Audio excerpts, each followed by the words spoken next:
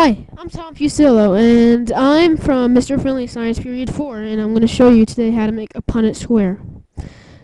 Okay, a punnett square is used to see what genes an offspring might have by using the parent genes. Okay, now to make the punnett square, you need to start out by making a square. And then you make one square, and you have one square, and now you're going to make it into two rectangles.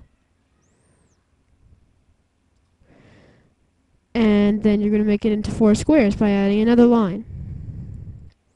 Right. Okay. So now we have our punnett square, as you can see. And so now we have to set up the genes. I have some genes down here. Don't worry about that empty box. We're going to put mom's alleles on her side of the punnett square up here on the top. Make it a little bigger. So now we're going to put another one down there. Up there, I mean.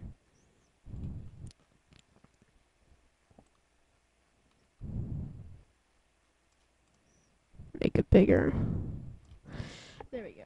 Now we're going to say that Dad's going to be heterozygous. So clone that. There's his dominant allele. And now I'll make his recessive allele.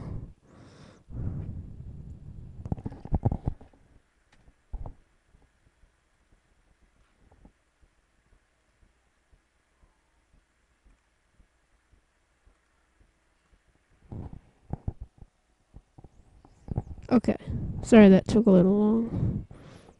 So Dad's are going to go on this side of the punnett square. So now we'll do the upper left box first. Mom's gene above that box is a dominant allele. So that's going to go in that box.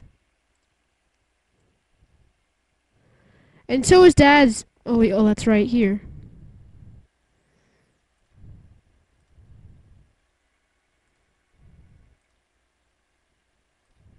Okay. So now we have one box done. So what we're going to do next is the next box. So, as before, the B above will go in there,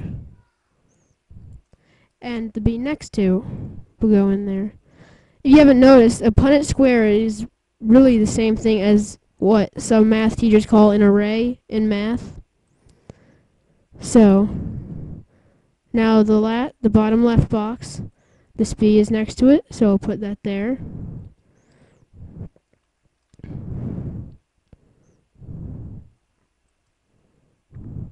And this B is next to it, so we'll put this down here. Okay, last box. This B is above, so we'll put that there. And this B is next to it, so we'll put this B there. Okay, we have our filled out punnett square, and all of the gene combinations in the boxes. Those are the possible outcomes for the brown eye color, which is what the B stands for your offspring. So your offspring could either be homozygous dominant in these two, or heterozygous. So that's how you make a punnett square and fill it out. So, once again, this is Tom Fusillo, and I'll see you next time.